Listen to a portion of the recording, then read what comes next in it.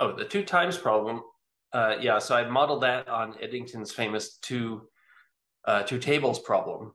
So Eddington said, well, look, there's the manifest table. It's solid, hard, certain color. Also has all sorts of properties, all these microscopic properties that we attribute to it. And yet then there's the table of physics. It's mostly composed of air. Your hand bounces off of it if you tap it because of electromagnetic forces, not because it's hitting a bunch of stuff. Um, and so you have to be able to try to reconcile these two tables. And so I thought about thinking about, I thought about when I was writing my book, What Makes Time Special, I thought about, the problem in a kind of similar way where we have manifest time. And I was thinking of this as not just exactly like what we perceive, but more like the kind of model we use as we navigate our life through time. And so we employ this kind of rough and ready model, and I think it's pretty basic. I mean, that is, I think it's something. So I was imagining something really low level, not like our theories of cosmology in it or anything kind of very really high cognitive. Uh, and then physics, and so physical time. Then I was thinking mostly just of relativity. I mean, who knows if relativity is the final story, but that seemed like the most natural piece of physics to use because that was the only relativity is really the only theory that takes time as its target. And so that then made me think to use that. And so then the idea was, then how could I reconcile manifest time with physical time? And so I then was off to the races on this kind of Eddington like project.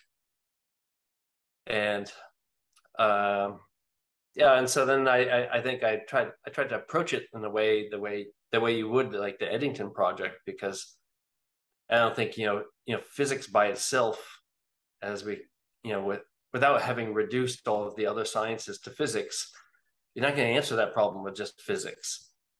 And so you have to introduce more sciences and more resources. And I think I begin the book, if you looked at it, then I begin the book with this discussion between Einstein and Carnap, where Einstein laments that he says physics will never satisfactorily answer the problem of the now, and he thinks this is what it sounds like from the thing. He thinks this is a shame, a pity, a shame, and sad. And then Carnap says, yeah, but if you add more sciences, well, the way I read him is, if you add more sciences, then you can. And so, in particularly, Carnap points to psychology. And so, the second half of my book is a lot of cognitive science and biology in that.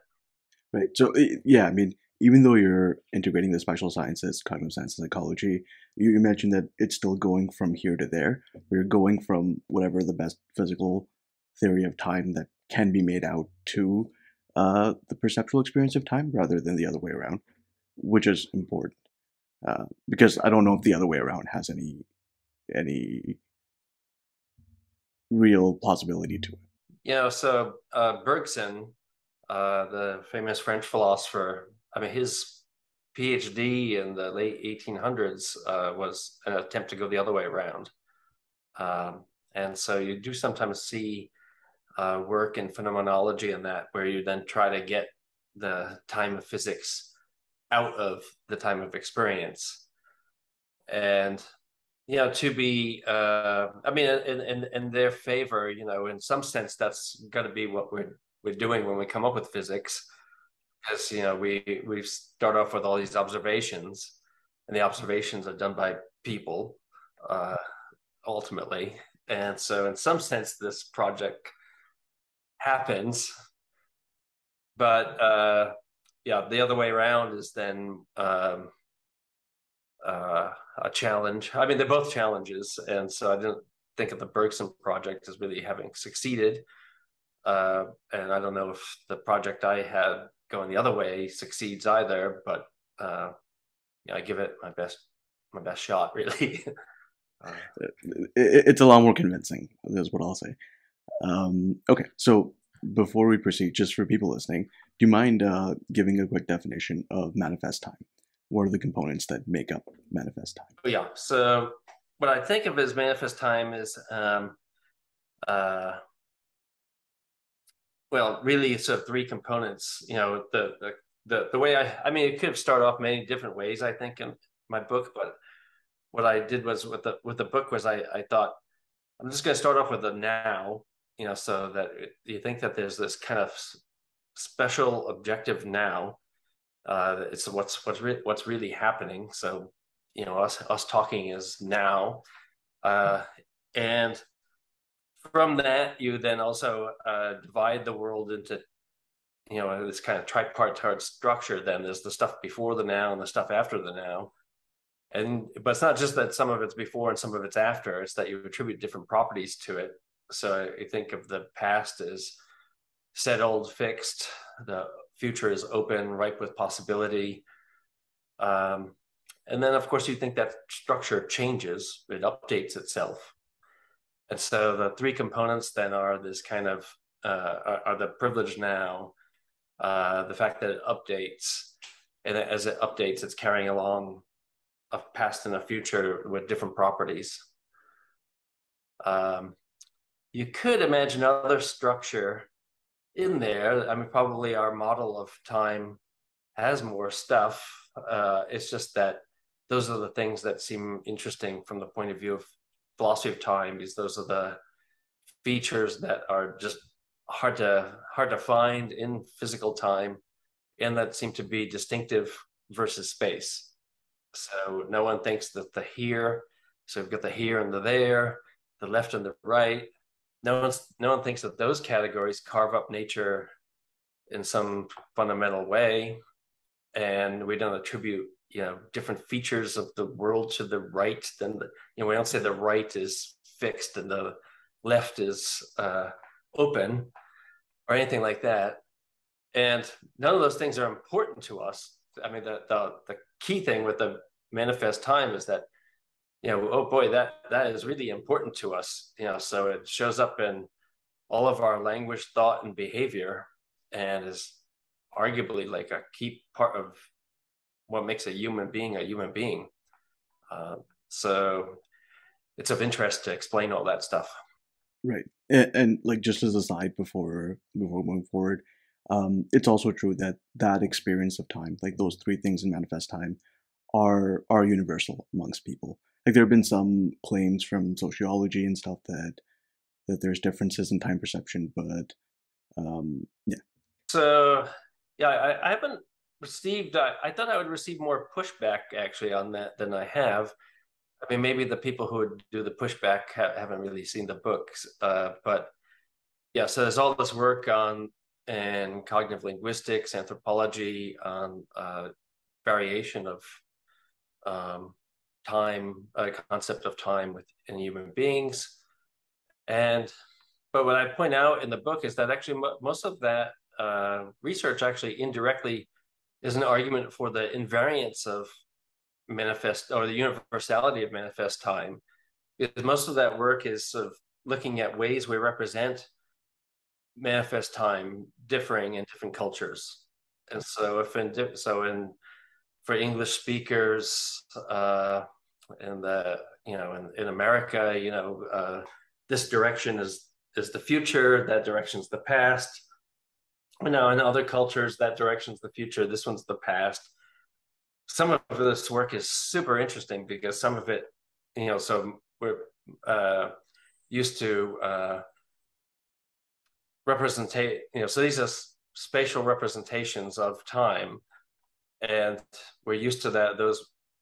We in the US anyway, our English speakers are used to them being egocentric, but of course there are some cultures where they're topocentric. It depends on the local geography, and so it's very interesting to think about the conversation patterns, because like if we were facing each other, our futures, our spatially represented futures conflict with each other. Like I would point into your chest, or you would point into my chest.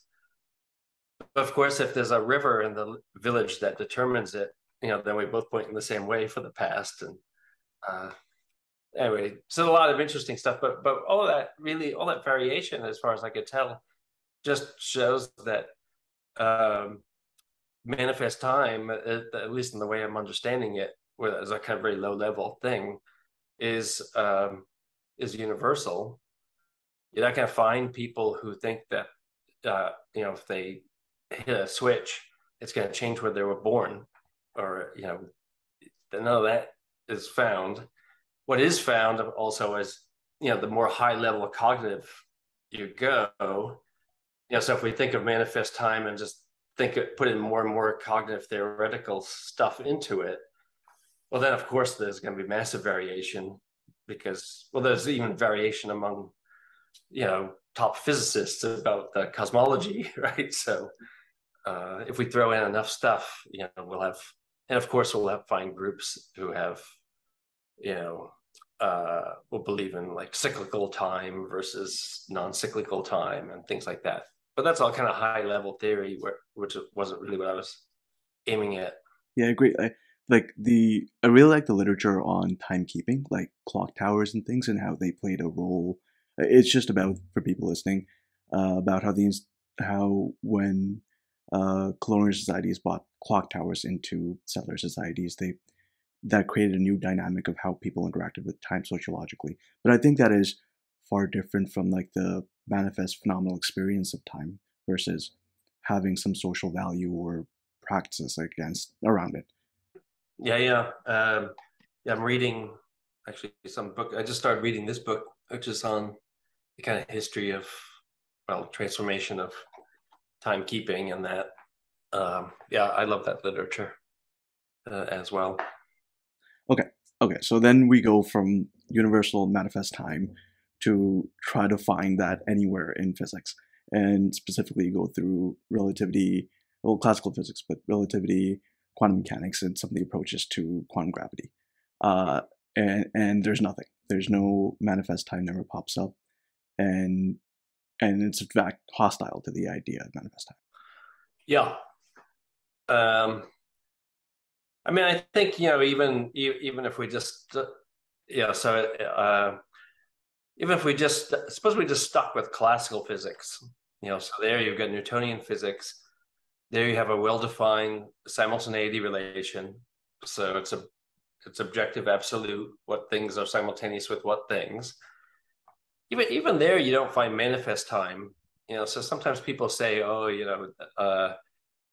manifest time got hurt by well, for special relativity, gets rid of an absolute simultaneity. General relativity, then you've got solutions where you can't even draw a single global space-like, entirely space-like surface. And then you've got all these people saying in quantum gravity there's no time at all, and so then it looks like a kind of modern thing that there's this conflict between physics and manifest time, because those three successive alleged hits come in 20th century. But really, even if you're just looking at Newtonian time, which time, that doesn't say which time is the now. It doesn't tell you that there's a difference between past, present, and future. So what I thought of it really is, I just think in terms of the whole problem is really you've got these dyadic concepts. So deixis is the word for pointing. And so so if I think of it this way, I think of it like, well, physics gives us all these kind of different bits of geometry to represent space and time. So distances, order, dimensionality, things like this. And of course that changes, so when we move from classical physics to relativity, it changes, and then maybe it'll change more with quantum gravity. Now, to actually use any of those physical models, then you need the pointing concepts. I need to then put in a now and a here and a left and a right and things like that. But yeah, the curious thing about time, though, is that we take those pointing concepts seriously with time, but not with space. And by seriously, I mean we take them to be objective. Uh, and so no one thinks that the spatial ones are objective, right? Like if I said, Asher, pass me the salt, it's on your left at dinner. Well, what your left already just indicates that I understand that it's left and right is due to a dyadic center, your perspective, and it's just immediate that it's uh, not an objective feature of the world. I mean, heck, when you're looking out at the world, you could sort of see your nose a little bit, right? Spatially, right? In your so you know that this kind of your concepts of left and right and stuff are perspective, related to your perspective. But the weird thing about time is that you don't really like see your nose with time. And there's nothing indicating that the time that the now that these pointing features are anything but objective, and but yet physics doesn't require them at all. So even Newtonian physics doesn't require them. Right, and I mean, like to get to an objective definition of time through Newtonian physics, relativity, quantum mechanics, and quantum gravity, like I'm totally lost. It just seems like a mixed bag of various definitions of time, and the work is still left to do. Yeah, so I think even if so I go through all these times ways of trying, so there's all these philosophers and physicists who because they think the problem is really about relativity are trying to find something like simultaneity in relativity, or a kind of preferred foliation or something like that. And so I'm pretty skeptical of those things too, that they'll work in any way. Um, but even if they found something, it would be just as the best they could do is get something like classical physics, uh, and even then that wouldn't really solve the two times problem unless they could further show why that simultaneity that they want to dub the present actually plays the role in my experience of as the present, or explains any of my temporal experience. Right. So even if you could find an objective, unified measure of time, you would still need to do the cognitive science and the cognitive psychology of why we have an experience of it in that way. Yeah. Yeah, I mean, suppose that you could solve the problem easily, if the way it's set up by some people, right? Yeah, I could say, Asher, just tell me just grab some set of events and call it the present, and you say, okay, and you draw a little circle on, you pick out a volume on in a space-time diagram and say that's the present, and I'll say, oh well, okay, you've solved the problem, but you haven't solved the problem because what is that present doing? How does it affect? Why would human beings sense that thing, and why would it be um, important in any way? Right. Right. Okay. Okay. Shifting gears a bit, then going to the cognitive science. What's the story that we find there? A super interesting one, and uh, the first that I had when I started looking at the cognitive science of because I was starting off with the present, so I was looking at the kind of construction of the present. So, well, if we're thinking about the way our experience is, we've got these kind of experiences where things haven't yet fallen into memory, nor are they part of what's anticipated. And so we've got these subjective presents. And now, what are these things and how are they constructed? And there's a lot of work on this, and it's super interesting.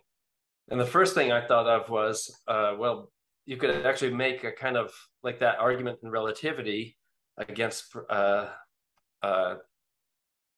of theories like presentism, which say that only the only the only the present is real. You could do a kind of psychology version of those things, because it turns out that no two people put together their subjective presence the same. So if I look at the way I'm putting together the present, it's absolutely remarkable. And instead of going through all the details, often in talks, I'll just give an example I use in the book, which is of this pilot who had a kind of, I forget where the lesion was, but he had a small operation, and he was in the research paper. I think they talk about he was at home with he was at his daughter's house, and he was recuperating from the operation. And she came home from work and saw that he had taken apart the televisions, and because he thought that the audio and visual were out of sync. And then he was talking to her, and also noticed that it was her. And so then they noticed that it was him who's out of sync, not the televisions and stuff. And so what's interesting is that if you did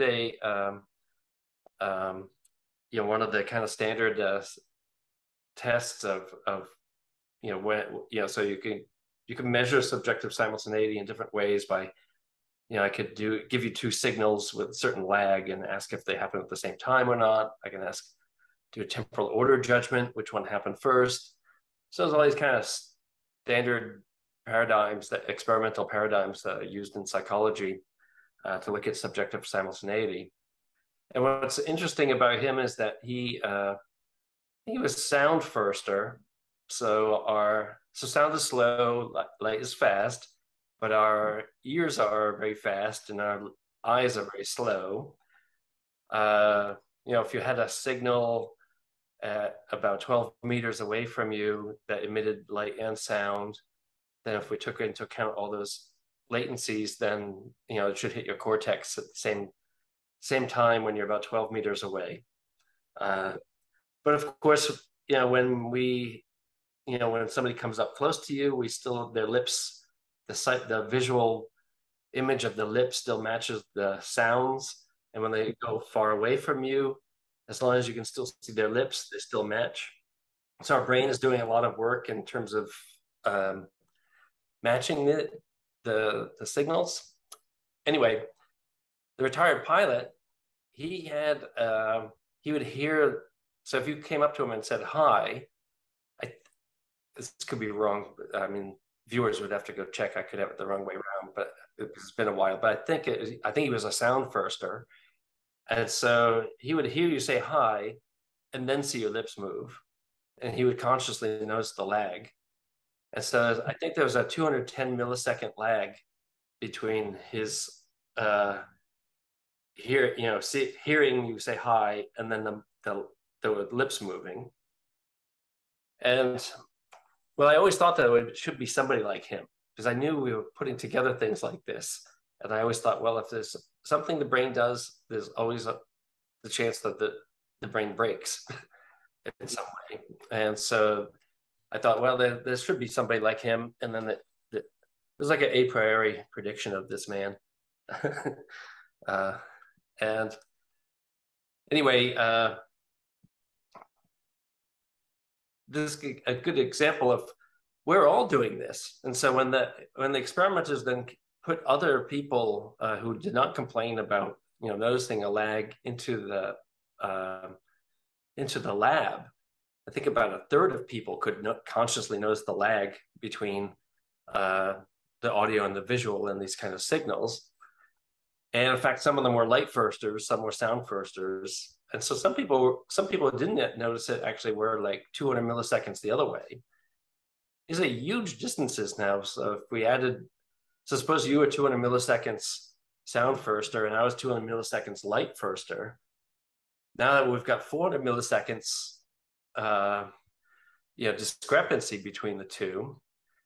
So I'm trying to think of, so that's like almost So in American baseball, that's almost the time it takes for the ball to go from the pitcher's mound to the catcher. So it's definitely in the conscious, Oh you yeah, know, it's significant. it's and yeah, we would not notice in a conversation that this discrepancy. I think it's just because the stuff that's interesting isn't labeled and moving that fast in front of us. And when we have things that are fast, so if I do this and we were in the same room, well, then the noise is produced when the finger hits the fat part of the thumb. So some of us might hear the noise when they're actually still processing the vision up there where the finger is up higher. Others where it's been sitting there for a little while. Yeah, everyone's going to agree that the sound came from the snap. No one's going to disagree really, unless I put in a huge lag. And so we don't really notice that much, but we're all living on our own. Yeah. So here's then the pictures of, so for that patient PH, if you ask them, what is your now, do you have a now, and is your now special? They'd say, yeah. But then if you ask them to catalog the content of the events that are in his now, it would then differ from yours, right? Because he's going to include, you're going to include, his daughter saying hi and her lips moving, both in the same now. He's not.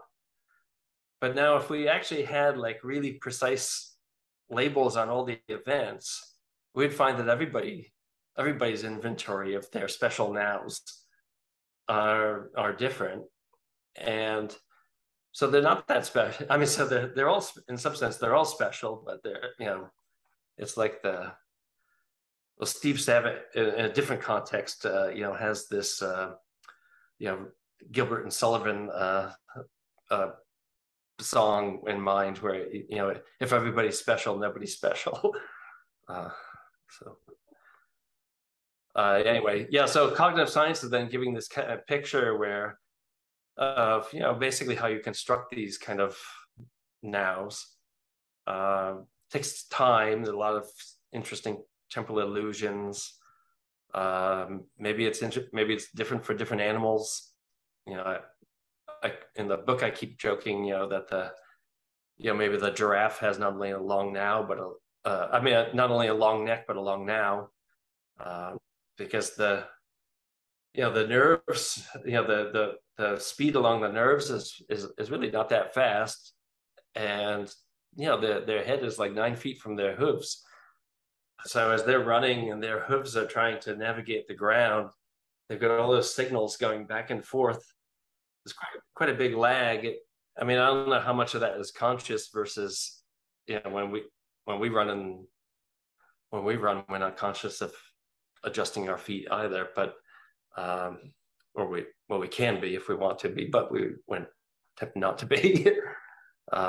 Anyway, you can then imagine that you can then start to see, if you think of different animals and stuff, the kind of pressures that would lead to forming subjective simultaneity in certain sorts of windows for certain types of systems.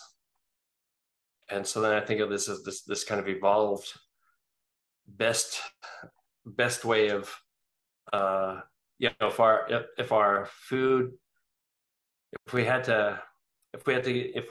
to get food or to run away from predators, we had to maybe in some other worlds you could imagine maybe it made sense to have a smaller, tighter simultaneity window. In others, a larger one. There's pros and cons of each. Right. And it's a complicated evolutionary literature, I'm sure. Yeah. That makes sense. I think like you need a theory of self that seems adaptive, and then it seems adaptive to model that theory of self along the lines of manifest time, because it would help you escape predators and get food. That's right. And then the other aspects, well, if that thing isn't updating, you're in big trouble if you're still processing the tiger roaring at you, and an hour later, you know, you're not gonna, those creatures that had that, those that didn't update their simultaneity windows tended to die off pretty fast, I would imagine. And then you, of course, you have tons of resources from physics for then um, explaining other aspects, because you're throwing this embedded subject into the world, but that world has already got like you know, a thermodynamic asymmetry, and it's got all these other features to it. Uh, you know, the time-like direction is one-dimensional, the space-like direction is a three-dimensional, and so all these. So I think of all this kind of physics is already, well. One thing that's important is I think it's then a mistake to say that like that relativity spatializes time or something like that, because there's so many differences still. And then what you try to do is marshal how those differences would make it, them would show themselves in a person who is going around navigating life with this kind of, who's updating these kind of special presents. And then, you know, what they're going to find is that that when they make decisions in those presents, you know, they can affect things in the future, but not the past. And that's not due to them. That's due to living in a thermodynamic universe. Yeah.